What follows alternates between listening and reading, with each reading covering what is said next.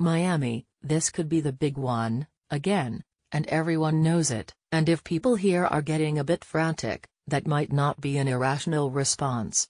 Hurricane Irma is about as big as a tropical cyclone can possibly get, and the latest computer models show it aimed at South Florida as if following directions by GPS. There are more than 6 million people in Dade, Broward and Palm Beach counties, all concentrated between the beach and the swamps. Many have been streaming north on Interstate 95 or Florida's Turnpike, and gas stations have plastic bags on the pumps. The region's airports were slammed, and it had become difficult to score a seat on any airplane, going anywhere.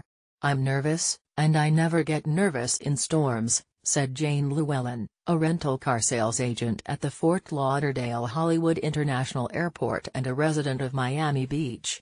She said Irma seemed more aggressive than Andrew in 1992, "It's just so massive and it's just so fast, and it's just so hot here. It's going to get worse." Irma is an extremely dangerous Category 5 hurricane that had sustained winds of 185 miles per hour as it ripped through the Caribbean on Wednesday, battering the northern Lesser Antilles and Virgin Islands, in some cases leaving behind massive destruction, such as on the small island of Barbuda. The storm next headed toward Puerto Rico, where some residents are preparing to be without electricity for as long as 6 months.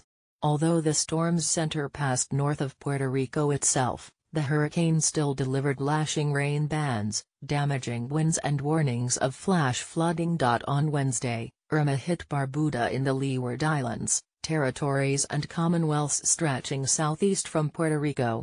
A weather station recorded sustained winds of 118 miles per hour and a wind gust to 155 miles per hour before the instrument failed, according to the National Hurricane Center, which called the storm's conditions life-threatening.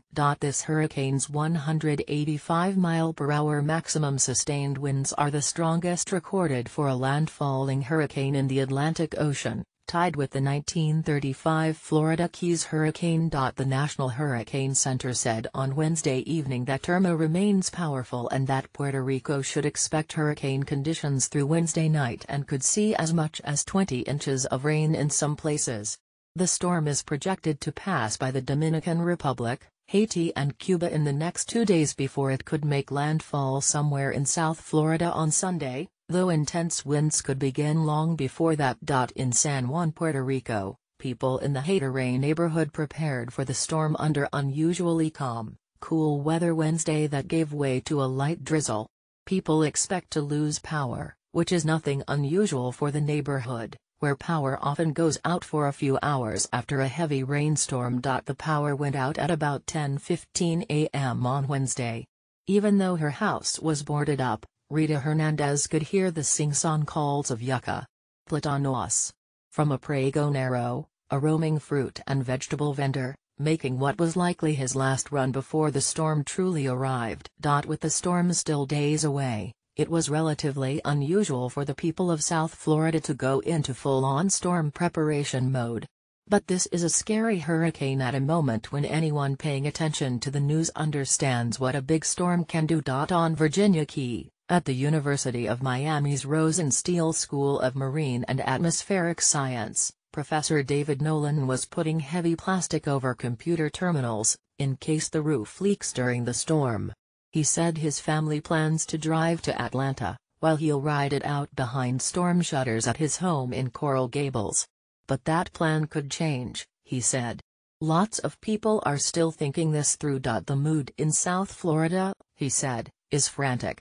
Anxious, frantic, chimed in his colleague, senior research associate Brian McNulty. I saw a gas station-induced car accident happen right in front of me yesterday, Nolan said. McNulty, who contributes to the Washington Post's Capital Weather Gang, called up the model forecasts and showed how Irma is expected to move in more or less a straight line toward Florida, west by northwest, but then hang a sharp right to the north.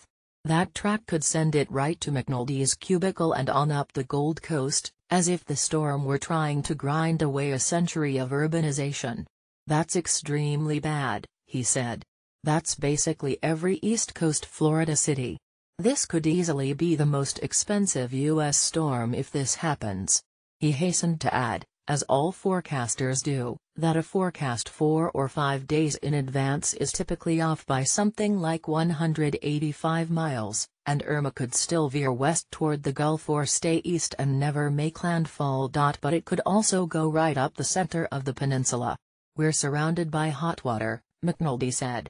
The state itself is not good at doing damage to hurricanes. It's flat. It's pretty wet, so,